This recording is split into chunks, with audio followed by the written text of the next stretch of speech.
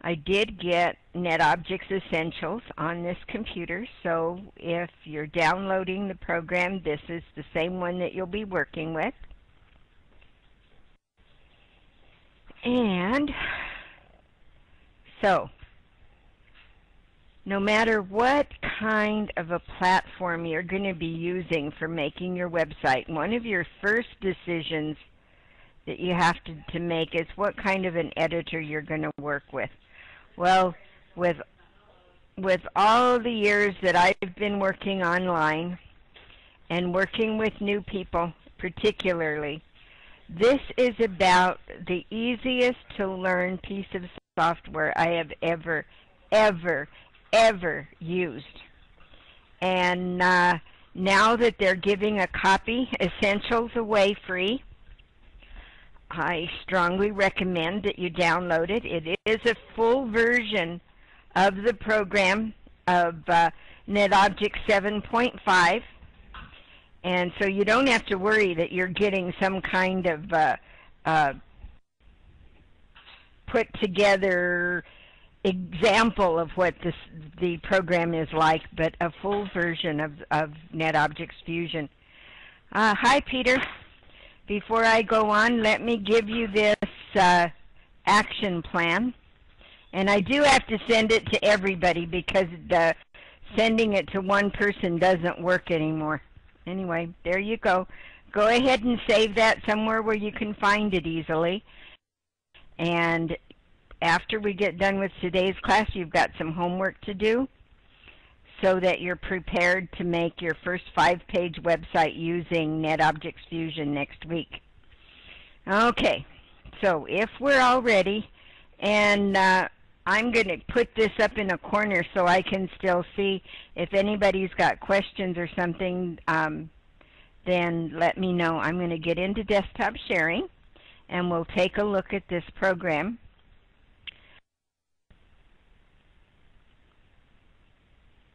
A few of the things that I really like, it's a little bit smaller so I can still see you guys, but enough so you can see the program. Everybody see my desktop okay?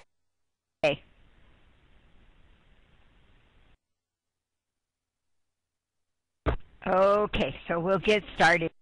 So, a 5-page website. This is where we normally begin.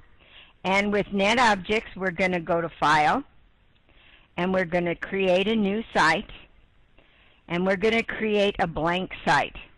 You have your choice of using the wizard or from a template or from an existing website. But what we're going to do is go from a blank site. And you just clear. And then you're going to give it a name, and I'm going to call this one Secrets 2. And it really doesn't matter what you name them at this point. It just tells you what to site out.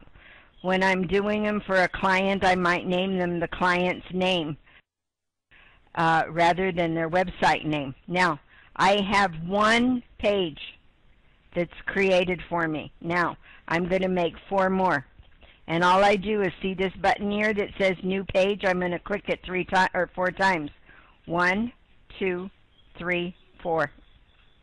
And the first one I'm going to name About. And the second one I'm going to name it INL. And the third one I'm going to name Favorites. And the last one I'm going to name a blog. Just call it blog. Now, I'll go to the home page and open it up. And you'll see I've already got a banner. I have all of my navigation bars, and it's Home, About, INL, Favorites, and Blog. And in the bottom, I have a footer. And I'm going to be talking a little bit about that master border in a little bit when we start doing some things with it. But this particular site style, I'm not real turned on by it. I don't like it much. But NetObjects comes packed with probably 120 different styles, and you're not limited to just what's in here. Okay, I'm going to click on Style, and we'll click on the button that says the Active Site Styles, and the local ones, I'm going to open it from there, and you can see every one of these things over here is the name of the style. And I'm just going to kind of click through them a little bit. And believe me, with NetObjects, this is the hardest part of creating a website, is deciding what you want it to look like. So there's Airbrush Gold. And then some of the styles, they'll give them to you in 2 or 3 different colors.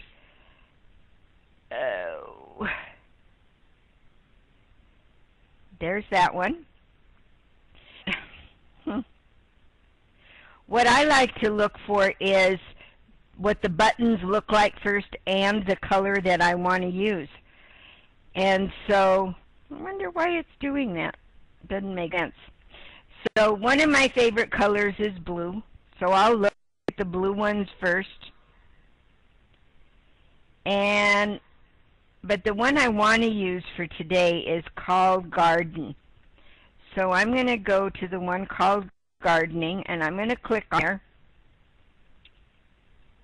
And it'll bring up the site style for me. So you can see there's just a ton of different things in there. And you can just choose them based on what you want your site to look like. Then I'm going to click this little button that says Set Style. And it'll say the selected site style has been applied to your site. And I'll click OK. And I'm going to go back to the site structure. Richard, did you get knocked out?